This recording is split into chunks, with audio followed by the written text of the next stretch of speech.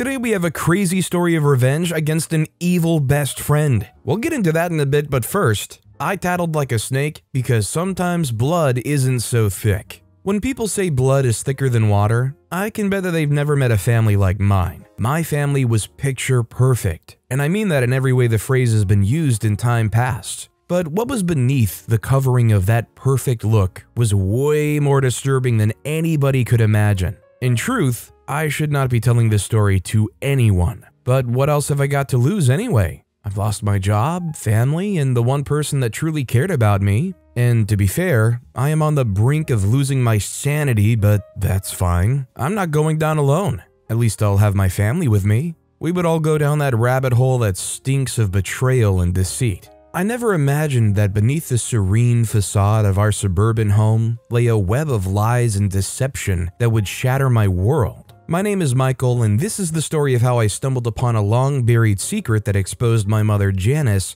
for the betrayer she truly was. It all began innocently enough, with a harmless search in the attic for some old family memorabilia. Amidst all the dusty boxes and forgotten belongings, I came across this weathered envelope that piqued my curiosity. I knew I'd never come across this envelope before, and if I remembered correctly, I'd helped Ma pack the contents of this particular box. So conventionally, I should not see anything strange inside the box. However, inside it, I found something more unfamiliar. A collection of yellowed letters, photographs, and a side of my mother that I'd never come across before. The first letter was dated years ago, addressed to Janice, and signed by a name I did not recognize. The words on the page hint at a clandestine relationship and the consequences of their actions. As I read on, the truth slowly unfolded before my eyes like a dark and twisted tale. Janice Anderson, who I refuse to believe is the same woman that raised me nothing shy of 19 years, a woman whose facade of charisma masked a labyrinth of deceit and betrayal, was a prominent figure in the suburban town we called home. To the outside world, she was an accomplished finance professional, a loving mother, and a pillar of the community. However, beneath the surface of her seemingly perfect life lay a complex and shadowy past. And I will learn the truth first from the letters. As I recount this story, I wondered what her ploy was, and why she never thought to destroy any evidence that could lead to the discovery of the life she once lived. Was she expecting me to find the truth someday? Or did she just believe that I would never be smart enough to figure it all out? But she was wrong. Very. Janice's ambition was evident from a young age. She was determined to rise above her modest beginnings and make her mark in the world. As she entered adulthood, her drive led her to pursue a career in finance, where she showcased exceptional skills in handling numbers and making calculated decisions. During her ascent in the financial world, Janice encountered influential individuals who would play pivotal roles in her transformation. She was welcomed into a circle of power and privilege, rubbing shoulders with the town's elite. These connections opened doors for her, propelling her career to new heights. In the early stages of her success, Janice made her mark by leveraging her charisma and charm to forge alliances. She was a master at reading people. She still is to a large extent, sensing their vulnerabilities and using them to her advantage. Many admired her business acumen, but just a few saw the ruthless tactics she employed to climb the corporate ladder. It was this ambition that led Janice to uncover a secret that could have potentially destroyed the reputation of one of the town's most influential figures. The truth gave her leverage over powerful individuals, which she shamelessly wielded for her own gain. If you know who paraded herself to be my mother now, you would predict her next line of action was to expose the evil, right? Well, this is because, like me, we did not both know the real Janice.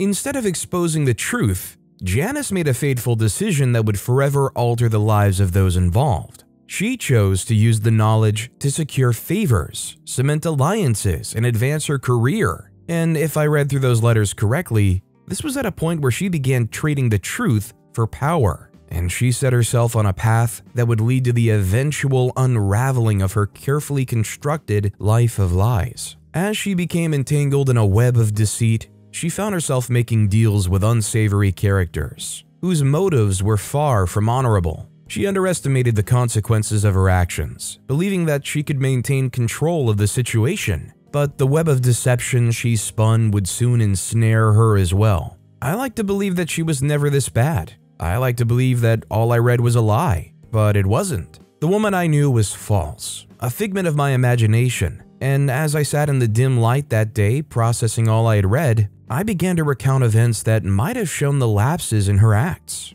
One of those nights in her greed for a seat at the table, fueled by her thirst for control and power, Janice made a critical mistake that reverberated through the lives of many. She betrayed the trust of close friends, implicating them in a fraudulent scheme that was designed to protect her own interests. Innocent lives were upturned, relationships shattered, and the tranquility of the suburban town was forever shattered. In the aftermath of her actions, Janice's world began to crumble. The consequences of her deceit weighed heavily on her conscience, and she struggled to maintain the facade that she had so carefully crafted. People began to question her integrity, and the once admired figure found herself ostracized and isolated. As the truth slowly emerged, families affected by Janice's actions sought justice and closure. The pain she caused was immeasurable, and forgiveness seemed like an insurmountable task for those she had wronged. She had shattered their trust, and she felt it could never be fully repaired. My mind struggled to comprehend the incongruity between the loving mother I had known and this woman who had caused such devastation.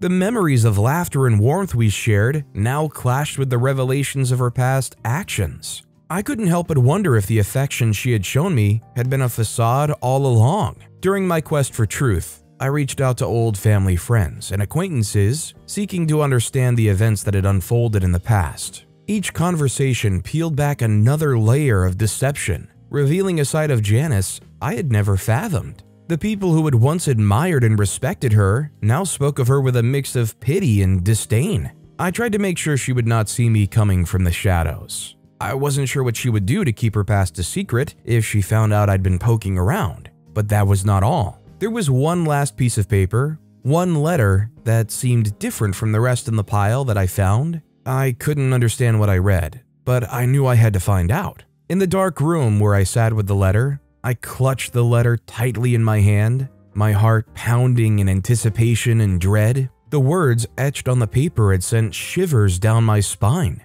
revealing a dark secret that challenged everything I thought I knew about my mother. So I decided to follow the address on the letter, hoping to find answers that had remained hidden for far too long. But now, I wish I didn't. At least, I wouldn't hurt so much. The letter was addressed to a prison, and from Googling the location, I realized that it would take me 12 hours on the road to get there, but if that was the price I had to pay to understand everything, I was willing to do so. As I approached the prison, a mix of fear and curiosity gripped me. I could not have anticipated what awaited me within those cold steel walls. My mind raced with questions as I stepped into the visitation area, searching for a man who had written the blackmail letter. Finally, my eyes met the gaze of a weathered man seated across the table. His eyes held a glimmer of cunning knowledge, the weight of his own sins evident on his face. His face looked awfully familiar, like I knew him or I'd seen him before, yet I struggled to narrow down where I'd seen him.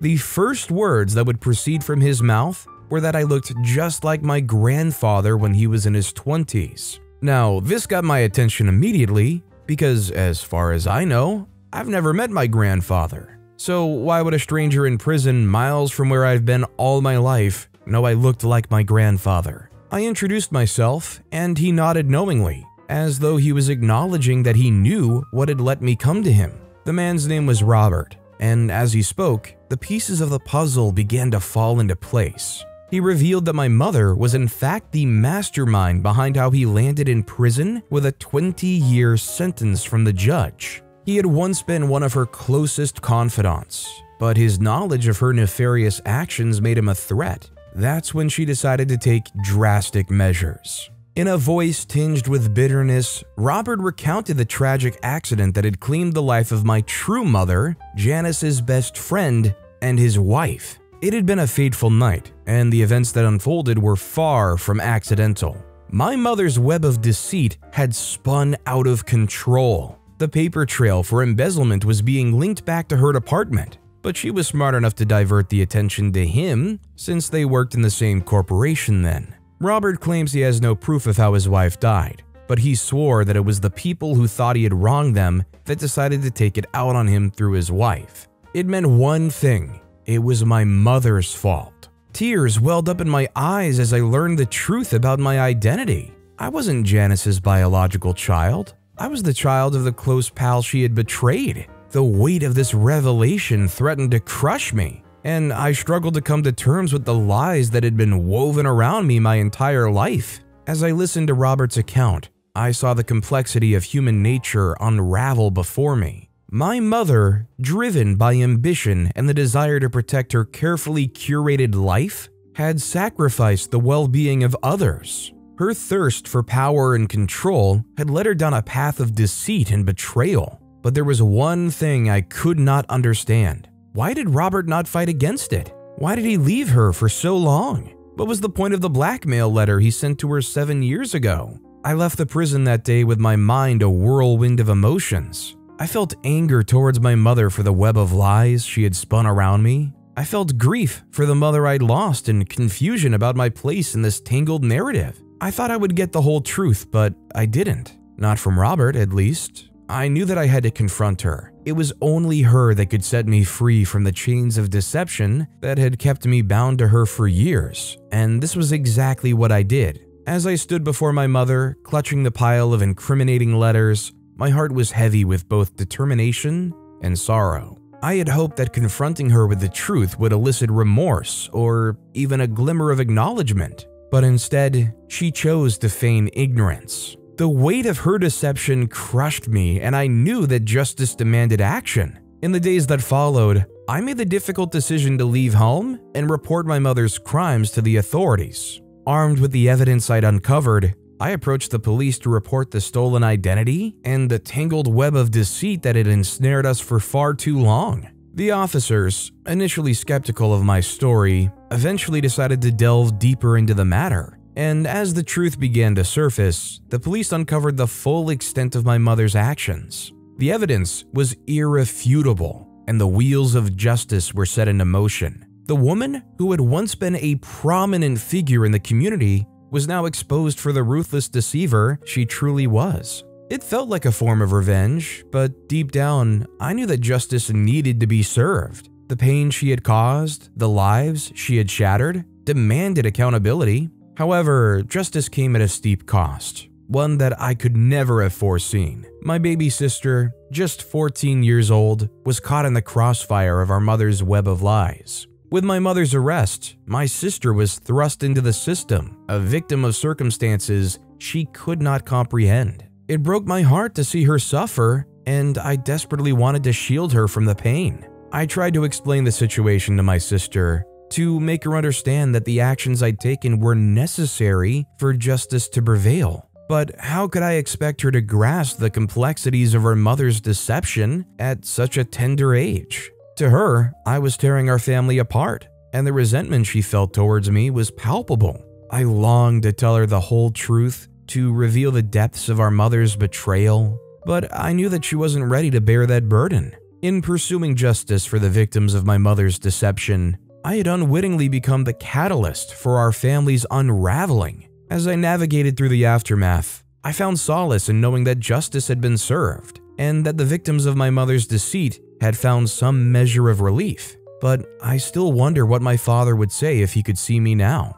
Would he have known about her secrets? Or had he been blissfully unaware, just like the rest of us? Would he understand the choices I had made, the sacrifices I had endured? Or would he be disappointed that the family he had loved had been torn apart by the very person he trusted most? You would like to think that they would understand what OP did, and understand that in OP's situation, having that feeling and that conviction to serve justice here and make things right is too important than trying to cover it all up just for the sake of keeping your family together. I mean, in OP's situation, if it bothers you that badly, how are you going to even go back to just having a family like that? You can't just learn some crazy dark truths about your own mom and then just pretend it didn't happen. That was a funny piece of fiction I read there. It's so crazy to stumble upon mom's creative writing days. Our next story is how I got my revenge on my evil best friend.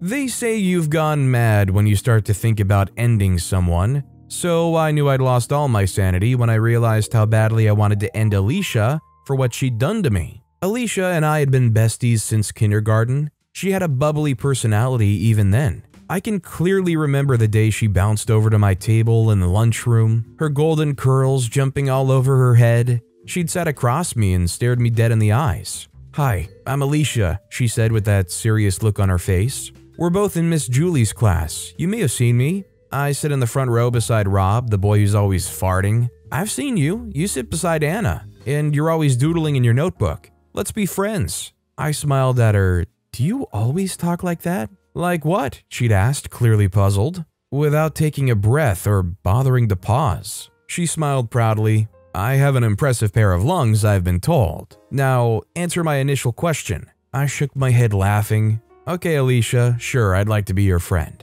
We walked back to class together that day, and since then, we became inseparable. At least we were inseparable. My childhood was spent sharing crisps with her, listening to her complaints about Rob's ceaseless farting. They remained seat partners for almost 3 years, accompanying her to the park, and stealing my older sister's makeup to try on with her in the bathroom. As we grew into teenagers, we were always in each other's company. We convinced our parents to always let us have sleepovers. We shared crushes on the cute boys in the year above us. We gossiped about the seniors who cut their uniform skirts so short, even though we did the same in our final year. We were the first people to know when we both got our periods. And when I got my first kiss from a dude called Pablo, she was the first person I called to rant about how anticlimactic it was to get kissed by a boy whose breath stank like onions. He just finished a Big Mac burger before the kiss. When we became 16, everyone that knew us concluded that we were twin sisters that had been separated at birth.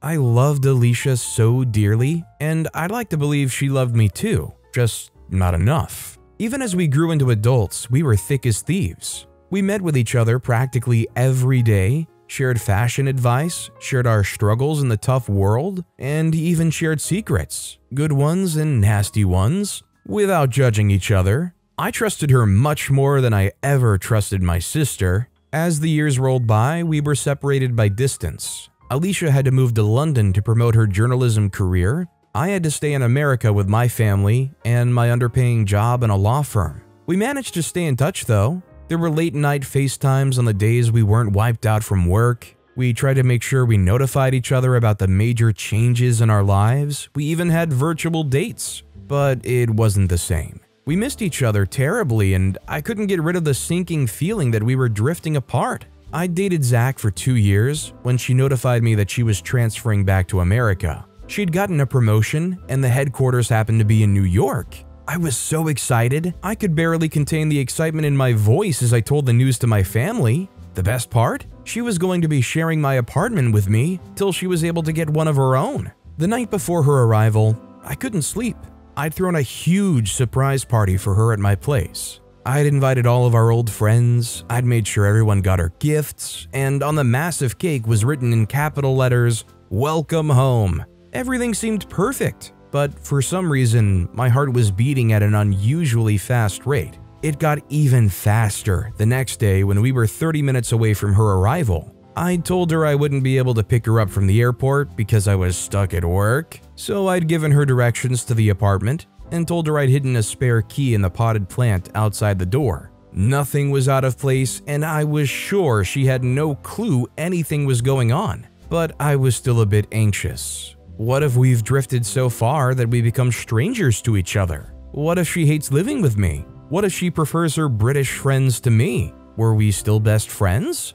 I swallowed hard and tried not to think the worst. All would be fine, I hoped. The air stood still as we heard her fumbling with the keys and opening the lock. It was as if everyone in the room had held their breath. As she stepped into the room, lights flooded the place and everyone screamed, "Welcome back home!" I stared at her from the back of the room. She looked different. She hadn't told me that she'd dyed her hair brown and had cut it short. We'd already put on our bonnets before most of our FaceTimes. She walked differently and she looked like she hit the gym every other day. But as our eyes met across the room, they looked exactly as I remember, and she smiled her wide, childish grin. We launched into each other's arms and all my fears were forgotten. It was still Alicia, and she was here in person and she looked amazing. We partied till late in the evening and caught up on a lot of drama that had been going on in our lives. We were cleaning up from the party when Zach finally arrived. "Hey babe," he said, planting a kiss on my cheek. "Sorry I couldn't leave the gallery early. You know how these collectors are." I sighed and dragged him over to Alicia. "Alicia," I called, "I'd like you to meet Zachary. He's an artist and the only person in the world that always ends up arriving after the party is over." She stared at me wide-eyed. "You mean Zach, like your boyfriend?" "Yeah." She shook her head. "You didn't tell me he was gorgeous." Zach started to cough and I couldn't hold in my laughter. "Well, gorgeous Zachary, meet my also gorgeous best friend Alicia." "Nice to meet you," he said. "Though I already feel like I know you. She talks about you all the time. It gets tiring." His voice reduced to a mock whisper as he said the last part. I playfully hit him on his torso and he pulled me in for a kiss. Alicia rolled her eyes.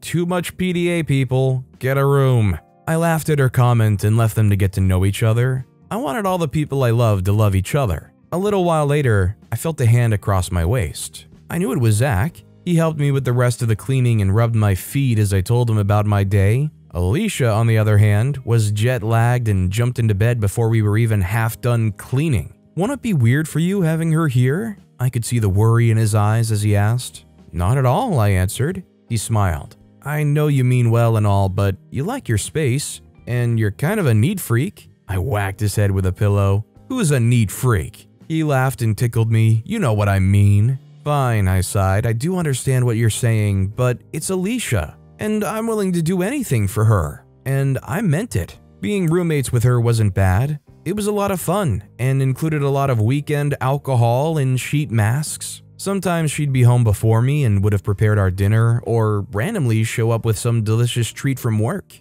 It was only hard for me when I noticed her shoes under the bed, or a pot in the dish rack, or when she slept on my pillow. As Zachary said, I liked my space clean, but no matter how many times I tried to remind her, she seemed to forget one thing or the other. She became friends with Zach, and I'd always include her in any date plans if she wasn't busy, and we tried as much as possible not to make her feel like a third wheel. Then all of a sudden, they both started acting weird. At first, I didn't notice the slight changes in both of them when they were around each other, but they became more obvious. The controlled glances at each other now and then, the restraint in their tones now and then, and I refused to let myself suspect anything till I noticed how they avoided physical touch so carefully. It wasn't like that before, I was sure of it. Zach used to ruffle her hair whenever she beat me at chess, or she'd play choke him when he made dumb jokes. But now they were being way too careful.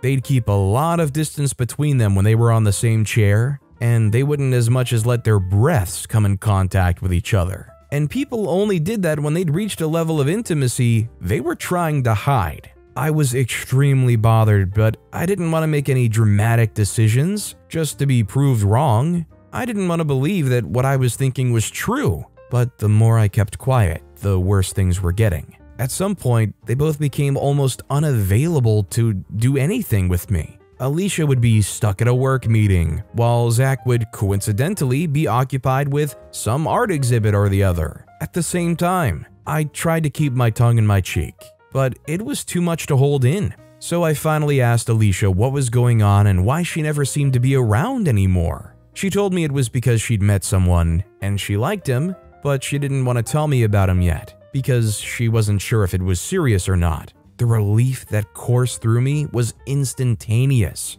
That was what was going on. I must have imagined everything I thought I saw. Alicia would never do that to me. Zach loved me. He wouldn't betray me either. Since I knew what was going on with Alicia, we seemed to have more time together. She was always on her phone texting Mark, the mystery guy, but she gave me enough details about him to make me love him for making her so happy. I teased her a lot though because she had this dreamy look in her eyes whenever she talked about him or when she texted him. I told her how I felt like Zach was getting tired of me, but she assured me that she'd never seen two people so in love. We were doing sheet masks and having a gab sesh one Saturday when Mark hit her up. It had to be him because her whole face lit up when she looked at her screen. I laughed. "That Mark, huh?" She sighed. "God, am I that obvious?" We all know the answer, but I never replied to that question because at that moment, the fire alarm sounded in our kitchen, which meant that the forgotten pancakes she was making must have been black as char. Just as she left for the kitchen, her screen flashed with a notification from Mark. Then she got 3 more messages from him in less than a minute. "Alicia," I called. "Mark must have something extremely important to say to you." But before she could get back to the room, he'd placed a FaceTime for her. Lo and behold, Mark's face didn't fit his name because his real name started with a Z and not an M. Right there on the screen, his profile picture was flashing at me, but the name on the screen was Zach's. Desperate to be proved wrong, I accepted the call, and just as Alicia walked into the room, Zach's surprised face stared at me from the screen. I stared at her while Zach was muttering some excuse from the phone. "How could you?" I asked, expecting a full-blown apology, but she stared back at me coldly and told me that I didn't deserve him and that he had stopped loving me a long time ago, but he didn't want to leave me because I was too immature and he was scared to wreck me. So I should grow up and realize that I can't have the world at my fingertips. Dumbfounded and filled with raging emotions, I stumbled out the door and to the nearest bar I could find. I couldn't breathe. This could not have been happening. I was probably dreaming, but I wasn't. By the time I returned to my apartment, she'd cleared out all her things and left a "please don't contact me" note on the kitchen table. As if I was ever going to contact her. I hated her. Men come and go, but friendships were supposed to last a lifetime. I would have been able to deal with Zach cheating with anybody else, but the fact that she could betray me like that broke me. I'd given her the best of my heart and she guiltlessly messed it up without a second thought. I was never going to let anyone get that close to me again, and she was going to pay very dearly for every tear I'd shed. A year later, I received their wedding invitation in my mail, and I couldn't believe that they'd handed me the opportunity to get my revenge on a platter of gold. I didn't feel sad that they were getting married. All I could feel was hate and anger. I felt mocked, but that was alright because soon they'd be crying out in anger and embarrassment. The morning of the wedding, I dressed up in my best black gown with a black hat and dark makeup. When I walked into the church, everyone turned to look at me, but I didn't mind. That was exactly what I wanted. I kept my head low till the priest in charge of the ceremony asked if anyone had an objection. Then, I marched with my eyes fixed on the confused-looking people to the front of the altar. I took the microphone from the priest and cleared my throat. "Today, I'm dressed in black," I began. Not as a mistake, but as a symbol of mourning. I went on and told the whole church about how she'd betrayed me and stolen my boyfriend, but I didn't stop there. I revealed a very unforgivable secret about how Alicia had gotten pregnant when she was 20, and she left the baby outside of the orphanage. As I walked out of the church, I saw her parents getting up from their seats and leaving the church too. I looked back and saw her crying on the altar with a shocked-looking Zach staring at her, but refusing to go close to her. I watched the tears fall for a minute and felt something close to happiness. Some days later, I heard that the marriage didn't take place. You know, usually it's just a formality thing when somebody says, "speak now or forever hold your peace" or whatnot. But usually most of those people don't have quite such a big bombshell to drop to just utterly ruin the wedding. OP just basically Oppenheimered the entire venue. It was like the collective 3 years of their seatmate Rob, the farting classmate, was unleashed in that venue and everybody just had to clear out. I mean, dirty laundry like that was shared? That's one of those ones where you're in the pew, you put your hands up, you slap your lap, and you immediately go to get up like, "I'm not getting involved in this. I don't want to be a part of this memory in therapy." But with that being said, that's all the time we have for today. Now, if you want to hear another crazy revenge story, check out that video on the left. Or if you missed my latest video, check out that video on the right. That said, I'll see you all next time with some more stories.